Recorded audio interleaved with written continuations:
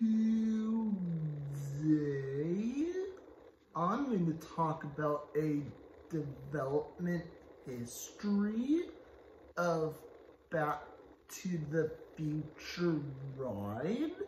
So, for example, the idea of a Back to the Future based ride was first discussed in a 1986 meeting between Steven Spielberg and MCA Planning and Development's Peter N. Alexander on the Universal Studios Hollywood backlot on the eve of the debut of the King Kong encounter scene for the Park Studio tour.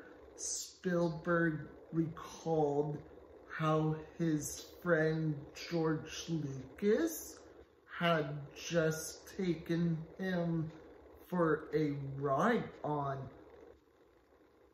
Lucas Star Tours ride at Disneyland, telling Spielberg that Universal could never do a Star Tours. Spielberg requested that Alexander see what he could do with Back to the Future. At the time, the proposed concept of the Universal Studios Florida project was put on hold and considered to be dead, and according to Alexander, Spielberg's suggestion helped to bring the project back to life, and planning for the ride began in 1988. A roller coaster was the original concept for a Back to the Future ride. I think it would have been really cool as a roller coaster, but they said, yeah, that's so stupid, and they scrapped it. However, the designers realized it would be too hard to effectively tell a story due to the fast motion. The second concept of a simulator ride, and ultimately came to fruition. Riders would board motion-based vehicles modeled after the DeLorean featured in the films and watch a film project onto a large dome-shaped IMAX screen.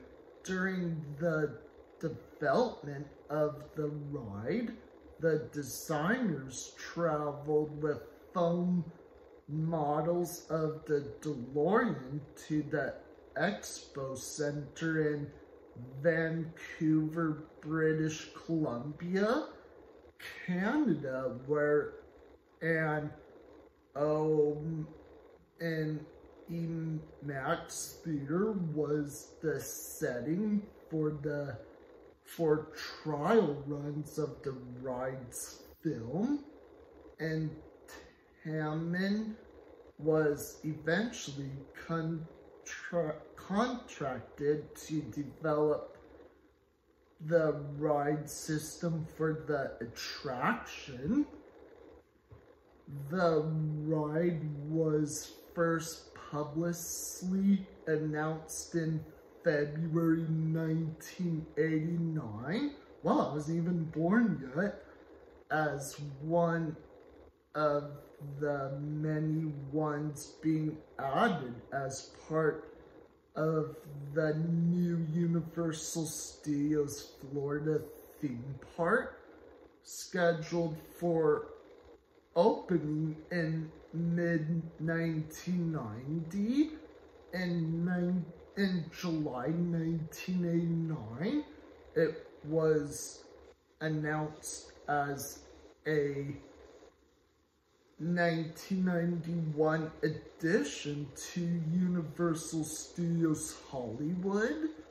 Construction problems caused the attractions at both parks to have delayed openings. The one at Universal Studios Florida officially opened on May 2nd, 1991, costing $40 million.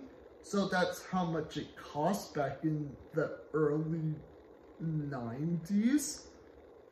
Foundation issues for the Universal Studios Hollywood attraction delayed its opening to June 12, 1993, resulting in the total cost of it being put at $60 million.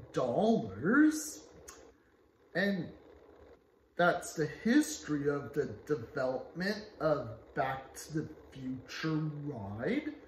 And also another true story I also want to share with my experience, that when I was younger, yes, I have been on Back to the Future, the ride, and I thought it was awesome and amazing. And that was before it was replaced by the Simpsons ride. Because also another fun fact, so it cost like $60 million to put, because it was replaced by Battle of Galactica before at the upper lots. And make sure to comment below of what was your experience of riding Back to the Future ride at Universal Studios Hollywood or Florida, and why? And again, just be honest what you thought about it. And did you thought it was a cool ride back then?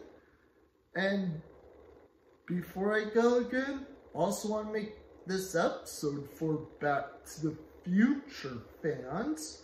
And yes, I'm also a Back to the Future fan too, but it's not just me. It's also a lot of people that are a big fan of that 80s film. And that's all for my show today. And make sure to click like on the bottom below. Don't forget to subscribe. Don't forget to hit the bell for more notifications. And that's all for my show today. And see you next time.